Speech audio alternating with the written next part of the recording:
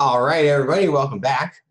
So the next example asks us to find the equation of a quadratic function whose graph passes through the points -4, -21, -1, 3, and 3, 7.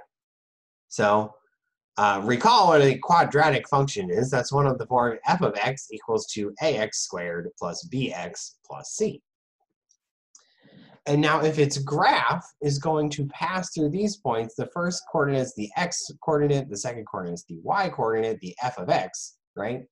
Then we'll have to have that ax squared plus bx plus c has this guy that f of -4 is -21, f of -1 equals to 3, and f of 3 equals to 7. So in terms of A, B, and C here, that means that A times the quantity -4 squared plus B times -4 plus C equals to -21. And A times the quantity -1 squared plus B times -1 plus C equals to 3. And A times 3 squared plus B times 3 plus C equals to 7.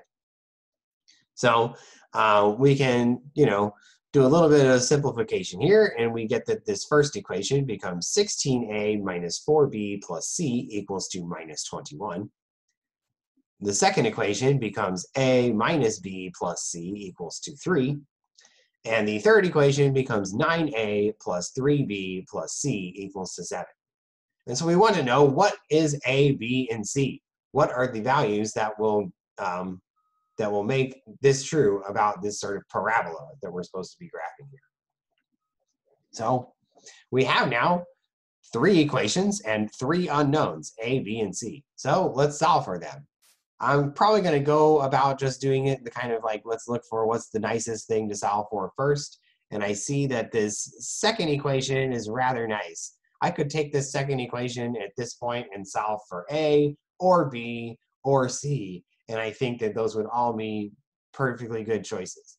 But C looks like it's the nicest because actually every single equation here has something nice with C. It's like 1 times C. That's very nice. You could solve for C in any of these equations. But since the second one looks like it really is the nicest, it has either +1 or -1 as the coefficient on every one of the variables. I'm going to take the second equation and solve it for C. So we get C equals to 3 minus A plus B. Now I can put that into the other 2 equations, the first equation and the third equation, and reduce this to a system of 2 equations in 2 variables. So the first equation becomes 16a minus 4b plus 3 minus a plus b equals to -21. The second equation becomes 9a plus 3b plus 3 minus a plus b, which equals to 7. So then these guys simplify respectively to, let's see, 15a minus 3b equals to -24. And let's see, 8a plus 4b equals to 4. Good. So then, I don't know, I kind of like this second equation, so I'll take this one here and let's try to solve for b. So let's see, if we have 4b, if we subtract 8a from both sides, we have 4b equals to 4 minus 8 times a. And then we can divide both sides by 4, and we get b equals to 1 minus 2a. That's nice. So now I'll substitute this one into the equation above it, and I get 15a minus 3 times the quantity 1 minus 2a equals to -24. Okay, this one then we can clean it up a little bit, and we get 15a minus 3 plus 6a equals to -24. That gives us a whole 21a equals to, well, adding 3 to both sides give us -21 on the other side. Ah, very nice.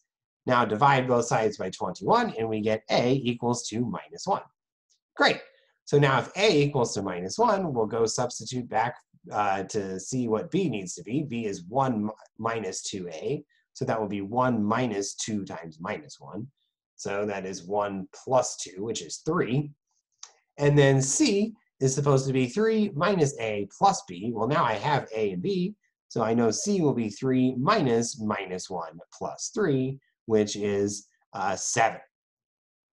Okay, so now I have the sort of 3 coefficients for that quadratic function, and we can say that f of x equals to minus 1 times x squared plus 3 times x plus 7.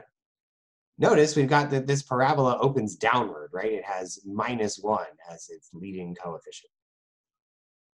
Excellent. Okay, so then just one more sort of more practical example here is about a movie theater. So the movie theater is showing a new flick, and they sold 169 tickets. And there was 3 types of tickets they sold: adult tickets, child tickets, and senior tickets. So the prices are $8 for adults, $4 for children, and $3 for seniors. And altogether, after selling these 169 tickets, they got $915 out of it. So then they want to know, what was the breakdown? How many adult tickets did they sell? How many child tickets did they sell? And how many senior tickets did they sell? And one more thing that we know is that the total number of adult and senior tickets sold was 7 less than the number of child tickets sold. Okay, so I'm going to let A stand for adult tickets, C stand for child tickets, and S stand for senior tickets. So then we know 3 things now.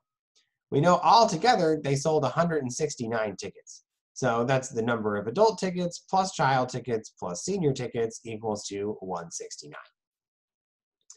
They also told us that the prices for each kind of ticket and the total amount of money that they made off of this. So we get that 8 times the number of adult tickets plus $4 times the number of child tickets plus $3 times the number of senior tickets will add up to $915. And then the one last thing that they told us was that the number of adult and senior tickets sold was 7 less than the number of child tickets sold. That means that adult plus senior equals to child minus 7. Or if we like, we could just solve this one right off and write child ticket equals adult ticket plus senior ticket plus 7. And oh, that's great. So now I've already got one of the variables solved in terms of the other 2. So I can go ahead and take this nice equation and substitute in for C in the 2 equations above, and immediately reduce this one to a system of 2 equations in 2 variables. So with this in place, the first equation becomes A plus S plus 7 plus S equals to 169. And the second equation becomes 8A plus 4 times the quantity A plus S plus 7 plus 3S equals to 915. Okay, so let's kind of clean these up a little bit. The first one looks like 2A plus 2S equals to 162. And the second equation becomes, let's see, it looks like 12A plus 7S equals to 887. Okay, so that should be, I guess, 915 minus 28 will be 887. Okay, but oh, I like this. Look at the first of these 2. It looks like everything is a multiple of 2. So if I divide both sides by 2, I get A plus S equals to 81, which means that S equals to 81 minus A. Ah, very nice. So now I can substitute this in for S in the second equation. And we get 12A plus 7 times the quantity 81 minus A equals to 887. Okay, so now let's clean this one up a little bit here. We get 12A plus 567 minus 7A equals to 887.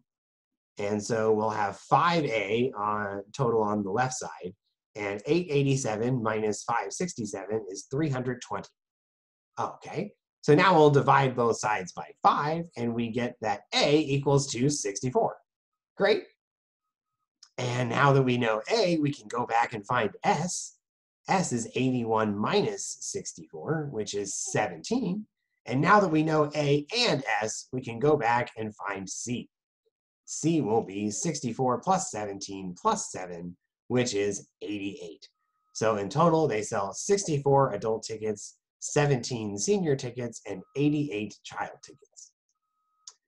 All right, so that'll do it for today. We'll see you next time where we'll tackle some systems of equations where the equations are not linear. So see you then.